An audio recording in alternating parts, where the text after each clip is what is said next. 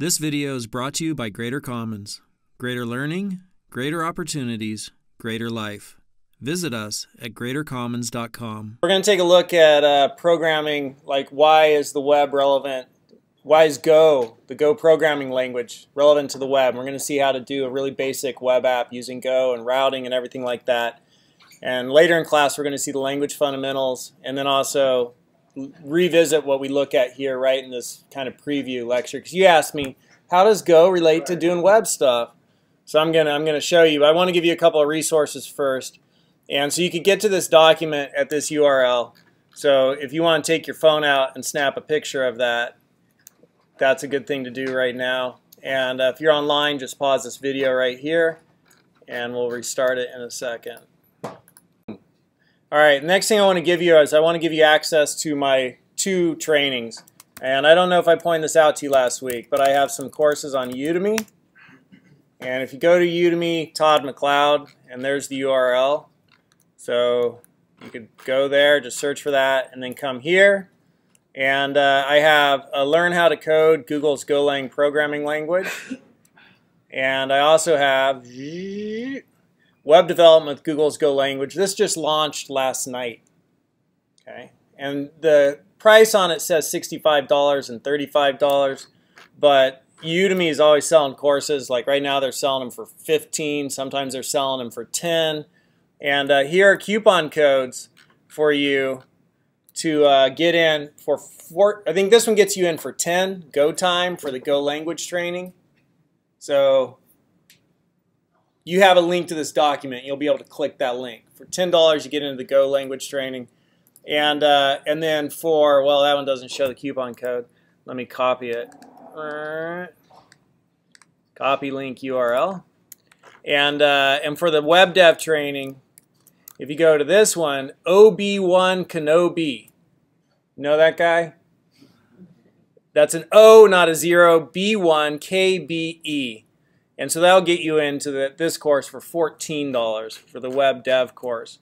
And so those 2 courses for you, when you're learning this, right, if you want to learn it, you got to pay the dues if you want to sing the blues. How's the rest of that song go? And you know it don't come easy, right? It's a devotion. It's a devotion. You got to devote yourself to it. And so if you put in the time, you'll master the craft. Like anything, shooting hoops or playing the piano, you put in the time, you'll master the craft. And little by little, drop by drop, I had a teacher who used to say, drop by drop, the bucket gets filled. You keep adding those drops, and after 3 months, you'll be like, man, I've been adding drops to this bucket for 3 months. And there's like hardly any water in the bottom of that bucket. And you'll feel a little discouraged. You're like, you kidding me? 2 hours a day for 3 months, and that's all I got in the bucket? But do it for 2 or 3 years, you'll be like, step back, let me fix it.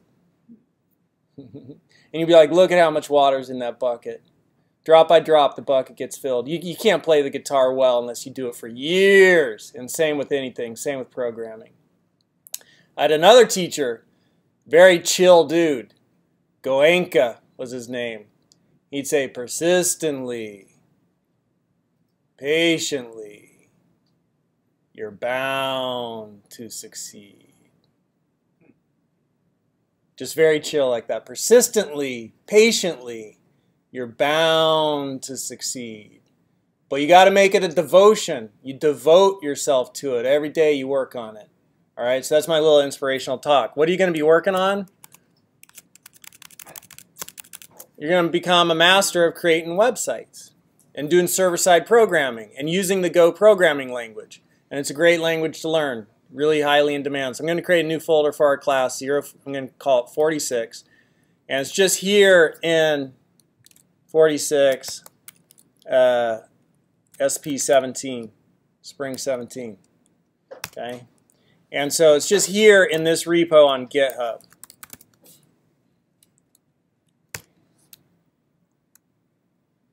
Goes to 11. Goes to 11 is my GitHub username. Golang Web Dev is the repo. And you'll be able to go into 00 temp, and you'll scroll down. There'll be 46, right, for our class, 46 SP17. And I could push that up by launching the terminal and then doing a git status shows me, hey, some stuff has changed. I don't have anything in that folder. I actually have to add something in that folder. So I'm going to do a directory 01. And then inside here, I'll do a new main Go file. And then inside here, I'm going to just code a little bit of a little web server. HTTP listen and serve. And we're going to learn what all this is and how it works. But it's going to listen for requests and serve responses. Last week we talked about what the web is and what it does and the client-server architecture. And servers, client servers, like in a restaurant. Client asks for something, server goes and gets it and sends it back. So client makes a request and the server serves a response, writes a response back. So it's listening, the server's listening, and it's serving a response. So HTTP listen and serve. HTTP is a package, and we're going to listen and serve on something called port 8080. Okay, and we're going to use the default serve mux, and you'll learn what that means a little bit further into the course. And this is the package. So we have different packages of code that we can use. It's pre-written for us. This is the HTTP package. We can see all of the packages by going to golang.org and going to documents, where you find the documents for the Go language. And in the documents, we have effective Go, great document, but this is like high-end engineering stuff. So I talked to you about this last week. Don't try to learn how to do stuff from effective Go, but great place to consult. And the language specification, but then we also have package documentation. Different packages, like the HTTP package. And if we scroll down, we see, hey, there is the HTTP package somewhere in here. I don't see it. HTTP. There's the HTTP package. It's under the net package, networks, right? Doing HTTP on a network. And so that's a package. And I could click on that and I could read this pre-written code that I could use, written by some of the best programmers in the world, right? Cool, solid, robust, performant, ready to go. They figured everything out. This is golang.org. Right? golang.org. There's also godoc.org. So golang.org has standard documentation. The standard documentation, the standard library. The standard library's documentation. Godoc.org has documentation of the standard library and third-party packages. Third-party packages being any Joe Blow or Jane Blow who decided they wanted to write some code and make a package out of it can have their stuff here. And that's really helpful because if you need to use something, it's like, I need a UUID, you can look in here and you can find a UUID that's already been created, right? And you can say, cool. And you can look through that code and say, looks good, I'm going to use it. You don't have to spend all the time writing it. But you could also find in here, the standard library packages. So I'm just going to do net HTTP. So there's package net HTTP, and often you could just drop the package down here, and you learn what the packages are that you use frequently. You could just drop the URL in. I want the net HTTP package, and then here's the standard documentation for the net HTTP package. We could go to index, and I could scroll down, and I could look for listen and serve. And there's listen and serve, and then I could read about it and how to use it. It takes a string, which I gave the port, and it also takes something called a handler. And we'll learn what a handler is. All right, but this is a little demo just to show you what you could do. So I'm going to create a server, and then I'm going to create something that handle func, and I'm going to say anything that comes into the default route of my website. That's not the one I wanted. There we go. Get rid of that. Anything that comes into the default route of my website, I'm going to serve it up by index. So I create a func and I call it index, and it has to have a writer and something to listen for a response. I was trying to find the right word, right? And so it has a HTTP response writer, and then it also has a request coming in. There, that's the right way to say it. Right? And so those are the two parameters which are required for a function to be able to be used by handle func. And these are just the rules. It's like a recipe. If you want to make chocolate chip cookies you can't use the butterscotch chips, because that's not going to be chocolate chip cookies. There are rules, right? Same here. So if you want to use handle func, well, you got to use this way, and we'll learn what those rules are. But now I've got this function, and I could say io.writeString, io for input output, and I could pass in my writer, and I could say hello from index. Sweet. And then I could go to my terminal, and I could go into 4601, change into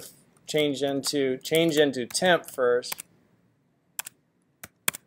and then 46, and then 01, and I could go run main.go and run this program.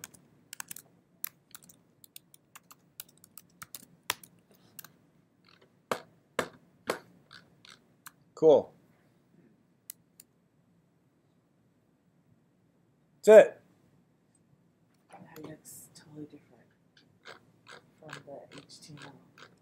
Totally different from the HTML. Yeah, like the, our index files. So, what else can you do with this?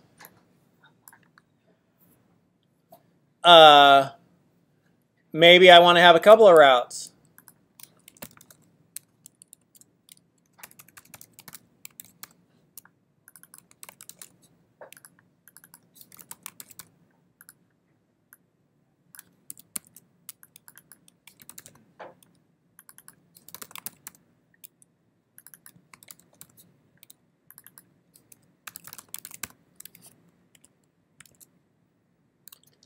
And by the way, instead of go run main.go, I could say go build.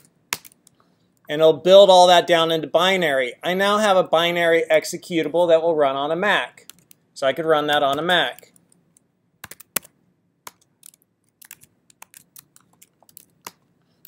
Hello from index. Hello from about.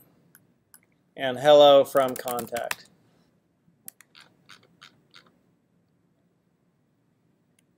Not too bad, right? It's like, oh shoot, man, just got to remember a few little lines, and I'm like standing up a web server, and I've got binary, so I could deploy that binary. And if I wanted to deploy that binary instead of on a Mac to a Linux machine, I could do go OS is equal to Linux. My operating system will be Linux, and the Go architecture of that will be AMD 64. Go build, and I could give this a name. And I've just built a binary on my Mac for a Linux machine with an architecture of AMD 64, and I could then just deploy that onto a Linux machine. And that's my entire web application, the server and everything. Pretty sweet.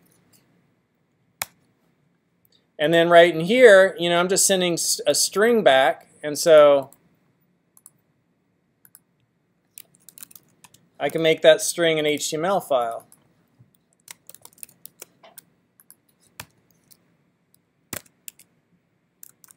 H1 with an anchor, and in that anchor I'm going to have an href equals pound, and I want 3 of those. And I want the content to be nothing. And so this will be home, this will be about, this will be contact, and this one will be default, and this one will be about, and this one will be contact. And we'll put these, that didn't turn out the way I wanted though.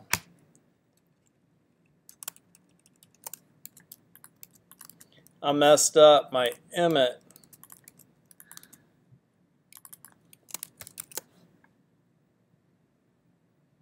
Making sure that all looks right. I don't know why it's giving me cannot resolve file about. That's fine.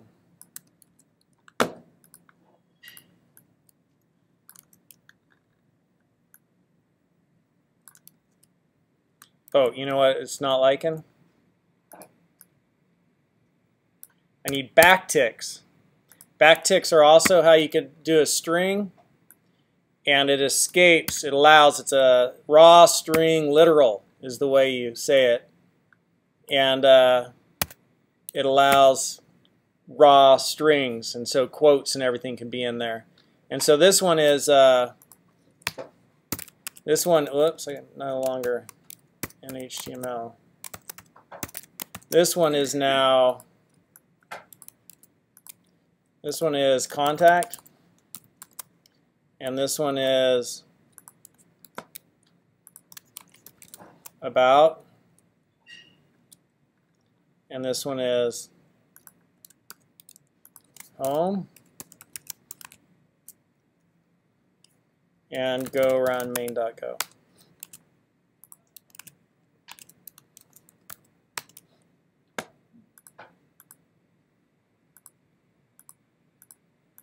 Contact didn't happen for some reason. You put it in the wrong spot. I didn't close it.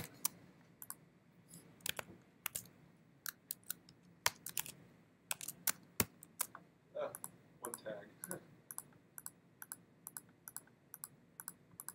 Cool, man. Put in the HTML. Let's go to lunch. Backend's done. What are you guys doing?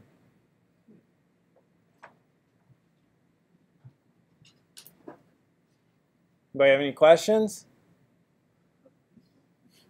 How many people like that? Yeah?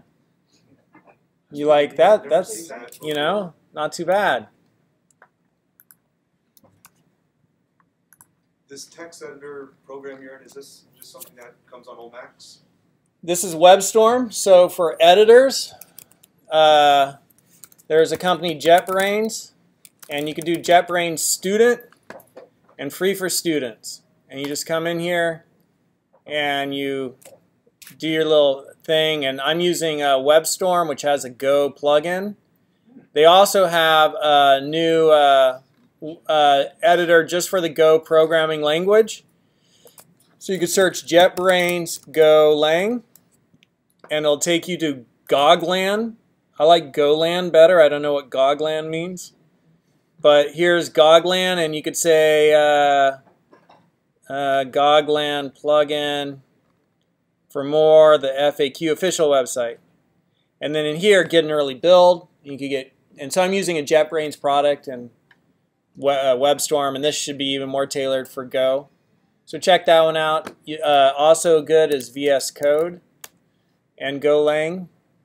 And also good is Atom.io and Golang. And so all of them will have code completion and things like that. You just pick your flavor, whatever you're used to. My Sublime 3 is also fine with Golang. So different text editors. All right? Good? Cool. Any other questions?